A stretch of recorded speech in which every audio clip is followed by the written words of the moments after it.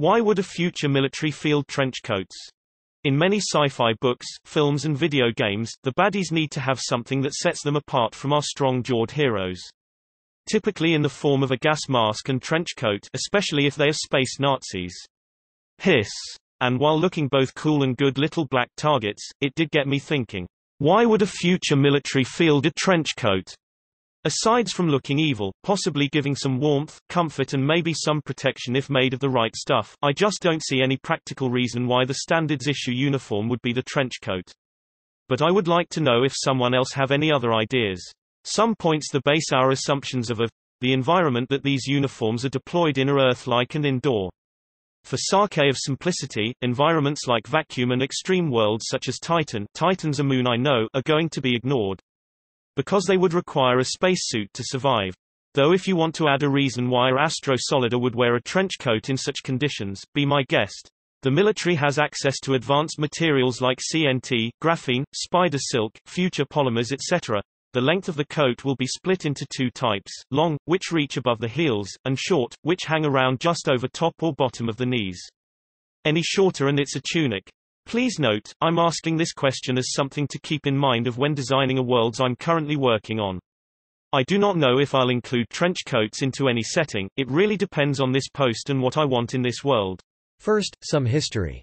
The first recognizable trench coat was first introduced during the First World War, hence the name. It was not, however, invented specifically for the trenches, as the name might imply. It was actually meant to be a lighter weight, more comfortable and less fussy version of the 19th-century greatcoat.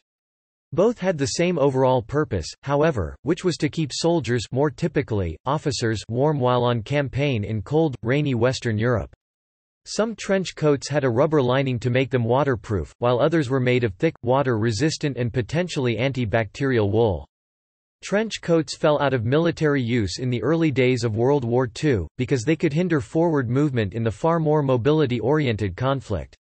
However, the German military continued to use them, particularly the officers of the SS. I'm not sure what advantage the SS thought this might grant them, and my suspicion is that it was meant to set them apart from the regular Wehrmacht more than anything else. So, what are trench coats good for? They keep you warm, especially when lined and properly buttoned, and if they have the right coating, they can keep you dry as well. Any conflict that were to break out in cold, rainy country, and which does not necessitate rapid attack or deployment, might reinvigorate the trench coat. Silly as it may sound, in a border conflict between the United States and Canada might see the resurgent use of trench coats in the Cascades and Great Lakes theaters of the conflict. Let's get weirder. Maybe a war has broken out on a planet or moon which rains something really weird, liquid methane, perhaps. Let's handwave up some material that can protect against the extreme cold temperature of such a planet and the negative effects of, well, methane rain, yet is not as bulky as a full spacesuit, yet would not be as effective if it was just worn as an old man's war-style tactical leotard. If such a conflict does necessitate rapid attack and deployment, but protection from the elements is still a serious concern, then soldiers in protective face masks and ankle-length trench coats is not so crazy. Ditto for an environment where radiation might be a concern, whip up some magical rad-blocking material, then throw on an extra layer of the stuff just in case, and hey, maybe it should cover not just the torso but as much of the legs as possible too, while we're at it. Think an inner system planet close to an angry sun, or combat aboard a ship with an active reactor leak. Basically, any setting in which flexible coverage providing protection from ambient elements you can come up with, would at least be a setting where trench coats don't seem completely daft. And, I mean, pair it with a good suit and the right hat, everyone looks good in a trench coat, even the good guys. Take that, space ROTCs.